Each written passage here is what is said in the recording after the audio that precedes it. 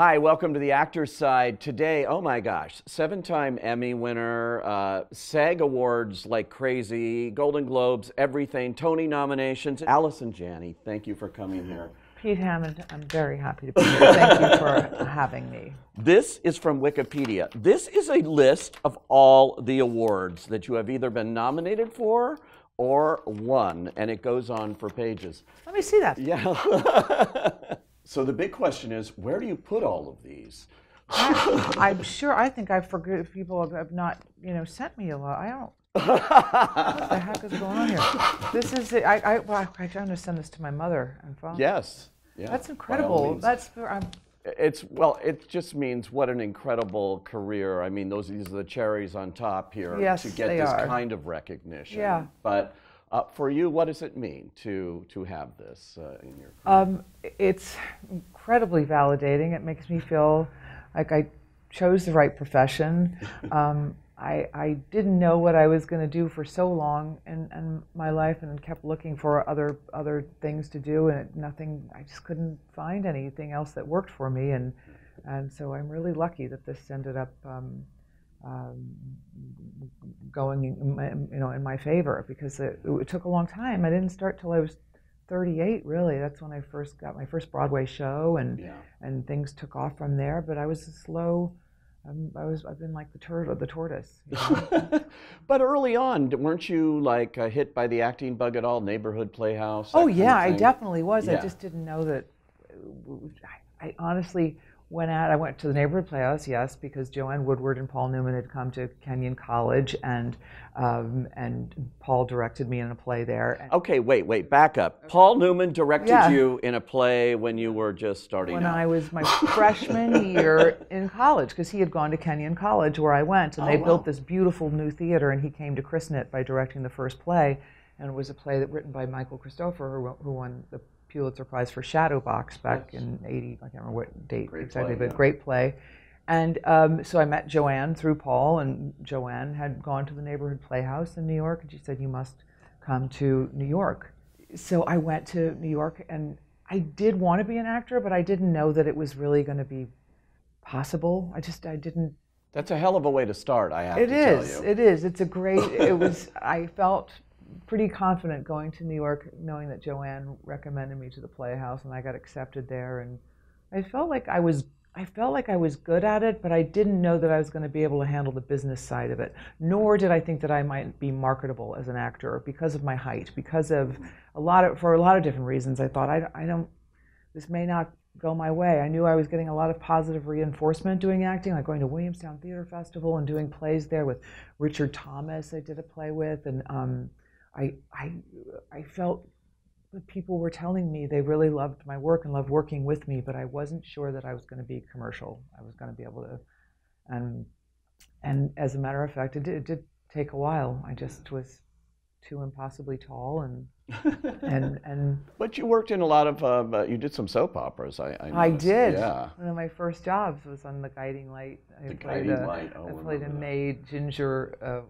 this bad maid, and I had so much fun doing that, having that be one of my first professional jobs where I actually could pay my rent from my work. My parents were so thrilled. So for you to say like it was 38 before you really felt you'd made it, all of this stuff leading up to that, you still were thinking, I'm not going to make it in this business. I'm not going to be able to pull this off. Yeah, I didn't think I was going to be able to make a living at it. I knew I was good. I was doing a lot of off-Broadway theater. I was involved in a lot of theater companies in New York, and we would put on our own productions, and so I was doing that, but I wasn't making any money. Yeah.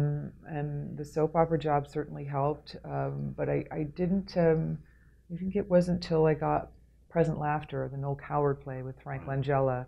That was my first Broadway play, and that was when I was 38. And from that, actually, I think it was before that. Maybe I had done this play at the Naked Angels Theater Company. Oh yeah. And it was this play called Fat Men in Skirts, and Nicky Silver play. He's a great playwright, and this play I did it with Stanley Tucci and Marissa Tomei, and that was the play that we only did, I think, 8 performances of it, but we had the most there was one night where in the audience were Mike Nichols and Jackie O and John Kennedy and Al Pacino and Ellen Barker. There were all these celebrities at this time. I think they must have had a fundraiser night or something, but I didn't. And I started the play with this monologue, and I came off stage and I said to Stanley Tucci, I said, nobody was looking at me. I swear to God. I felt like nobody was paying attention to me out on stage. And I was like, of course, Jackie O was there. Were all these people. Everyone was like looking at her. But that's where I met Mike Nichols, who put me in movies from that and gave me one of my first movie roles in Wolf. Oh, and then Stanley put me in his movie Big Night.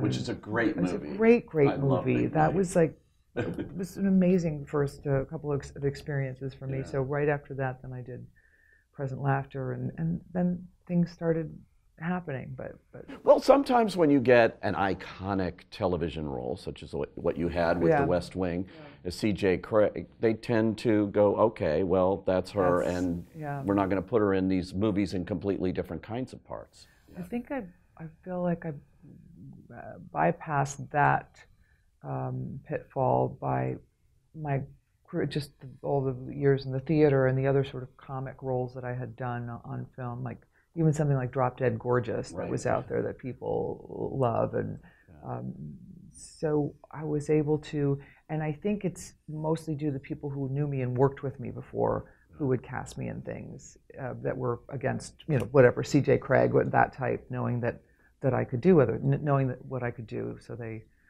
think that's how I missed that. You did a very interesting thing on The West Wing, too. You won 2 Emmys for supporting actress, and then you went into the lead category and won 2 Emmys there. I don't know of anybody that's done that in this business.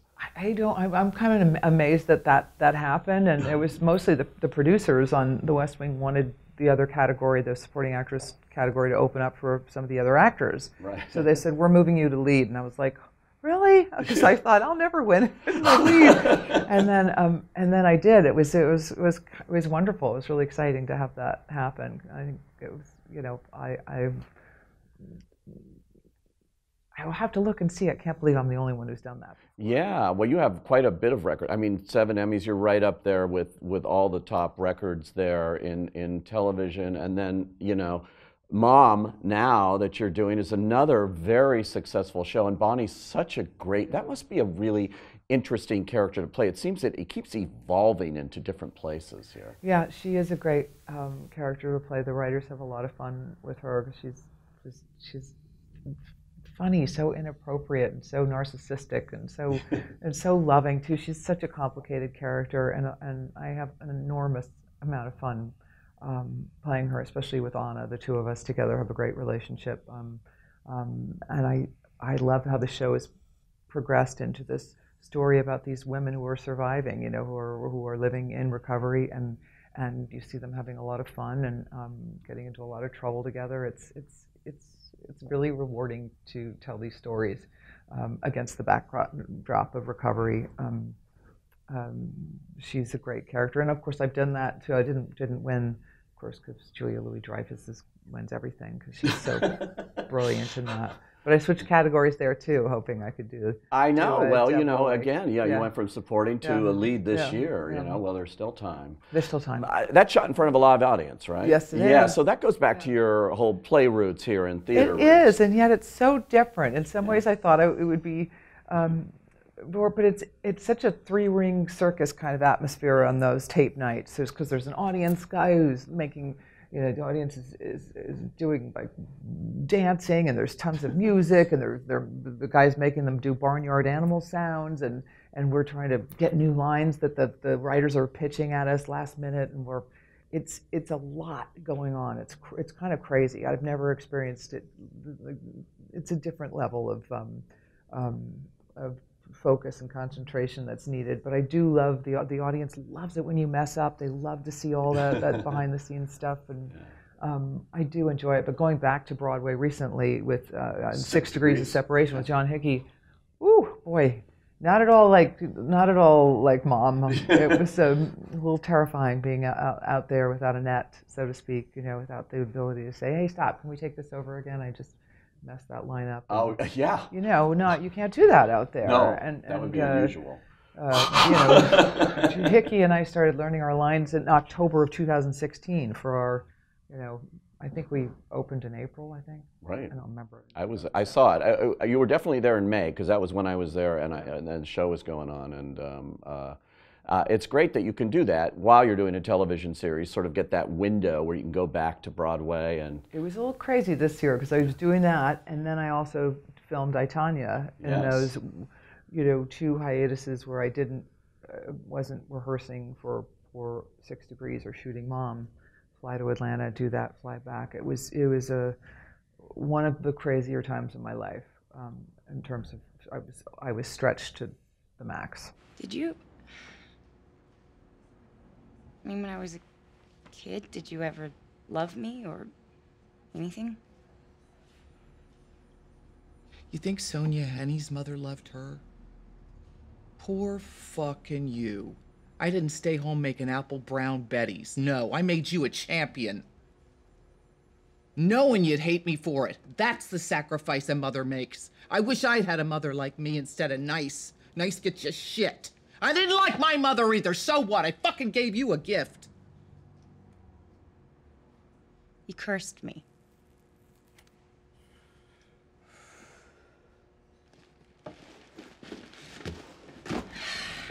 You're a monster. Spilled milk, baby.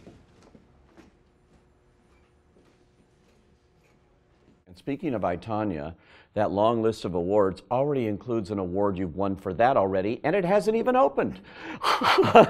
It's incredible. But yes, you've been named the Supporting Actress of the Year by the Hollywood Film Awards, which I was at about a week ago really and saw exciting. you. Very nice. Made a speech. You actually won 2. I think you won for ensemble there as well. Yeah, they gave out a couple. They gave one to the Big Sick, I think, and they gave one to us, which was really thrilling. It's great, and what a role. I mean, Lavona, Jesus, I can't even begin to describe this to people who have yet to see this. Of course, it hasn't opened, but you will see this as it goes around the country. But this is Tonya Harding's mother.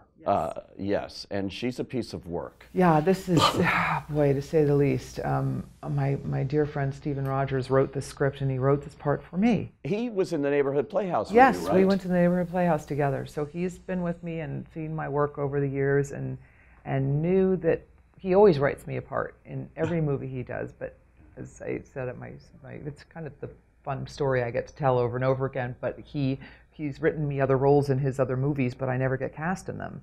And it's kind of our joke. We would say, well, the part written for Allison Janney will be played by some other actress. And finally, he said, when he wrote this script, and it was getting a lot of a great response, he said to his agents, we're going out with this, Allison is attached. So I was attached to this. He wanted me. That's how badly he wanted me for this part. And no matter what, they're not going to cast Meryl Streep in this role. Exactly. You can't have this one, Meryl. You can't have this one. And I was so grateful to him that he did that, and that Craig Gillespie was more than happy to have me grandfathered into the movie. He was thrilled, and so was Margot. And but that he wrote this with you in mind when you see this role is kind of scary, Allison. She's a bit of a monster in some ways. And yet, I think Stephen knew that the tone of it. Stephen writes in such a great script, and it's complicated. It's a tragic story filled with humor and humor, tragedy, and reality. I don't know. There's so many things in this story that are the tone that he writes for is. It kind of makes you feel like you're laughing in church when you laugh at some of the things that happen, because they're not funny. It's not, but they're kind of twisted, darkly funny, because you can't believe this story actually happened. It's true. It's all this movie is based on these, as he says in the beginning of the movie, wildly contradictory stories from Jeff Gillooly and Tonya Harding. These are, and he tried very hard to find Lavona Harding, but we couldn't find her anywhere. Tonya didn't know where her mother was, and frankly didn't really care about where her mother was, so it's sort of based on Tonya and Jeff's stories about Lavona, Right. and a little bit of Stephen Rogers throwing in artistic license and doing There's a what he little would. bit of footage of Yes. her that exists. Yes, right? yes, there was a documentary a young film student made about Tonya Harding's life, and she interviewed Lavana in that great look that we took, the fur coat with the bowl haircut and the glasses and the bird on her shoulder. And the parakeet who you worked with in the movie. Boy, he's a good little acting partner, that bird. He taught me a thing or two. Well, Allison, Janney, I have to say, I think there's going to be some more things on this Wikipedia Awards thing with your role in I, Tonya this year. And I wish you the best of luck, and thanks for coming in here today. Thank you for having me. Thanks, Allison.